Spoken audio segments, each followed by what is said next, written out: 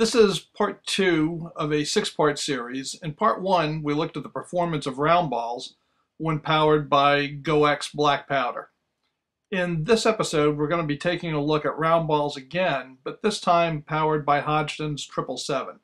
777 is a substitute black powder, and it's about 30% more powerful than actual black powder.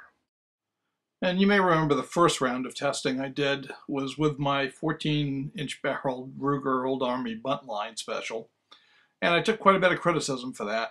So for these tests, I'm going to be using a pair of standard barrel length Ruger Old Armies, one in 5.5 inches and one in 7.5 inches, and these are on loan to me thanks to Rowdy Yates, very well-known black powder cowboy action shooter in California.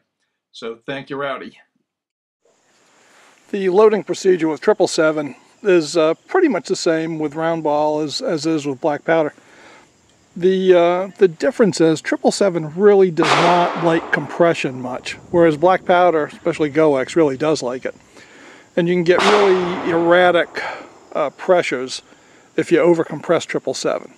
So what I'm doing to determine the correct powder charge is I've measured the depth of the bullet and wad, which is this bottom line here, and I want to leave enough room in the chamber to be able to seat that with very little compression. So what that works out to is about a 33 grain charge of FFF. So let's load some. I just get a scoop and fill my measure.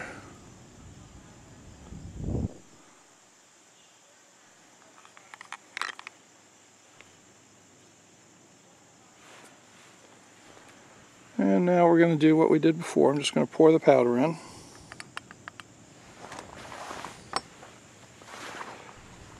Top it with a wad. And then with a round ball. And get it under the rammer.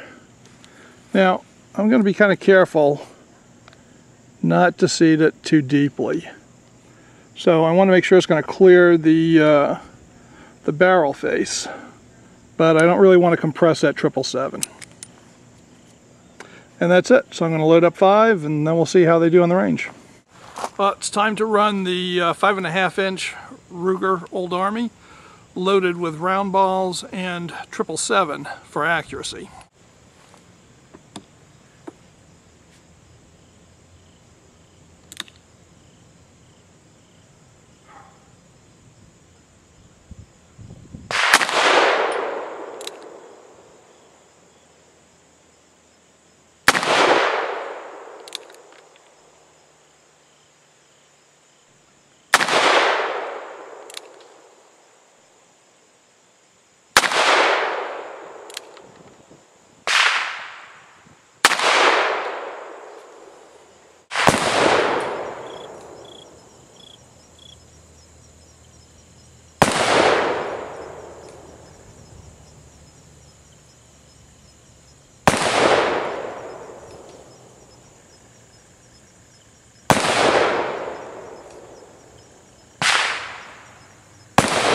Well, let's see what kind of velocity we're getting out of the 5.5 inch barrel with a round ball and 777.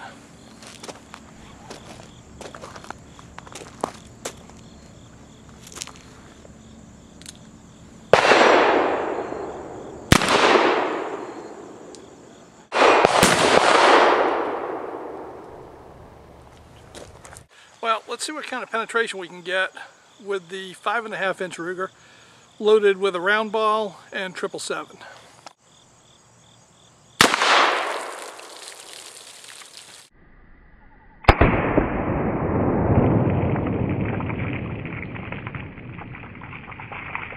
Well, we got through 6, and here's a ball in jug number 6. Let's see how the 7.5 inch barreled Ruger does on the target loaded with 777 and round balls.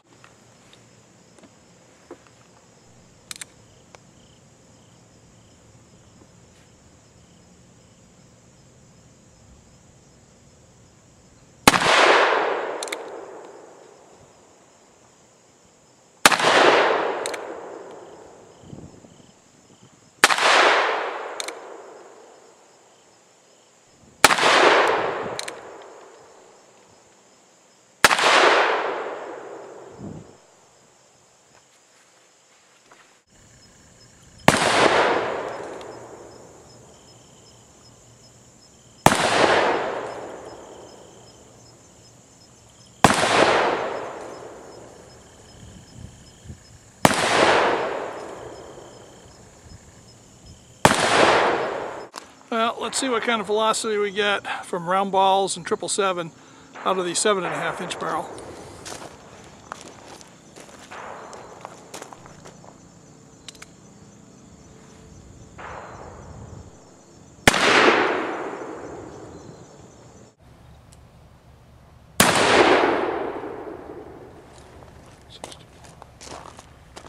Well, for our last round ball test of the day, let's see how the 7.5 inch barrel loaded with 777 penetrates those water jugs.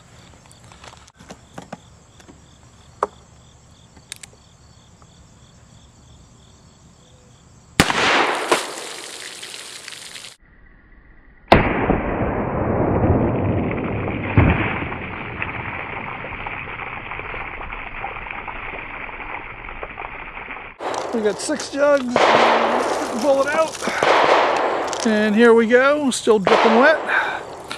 So that's it for round balls. Stay tuned for the 225 grain conical.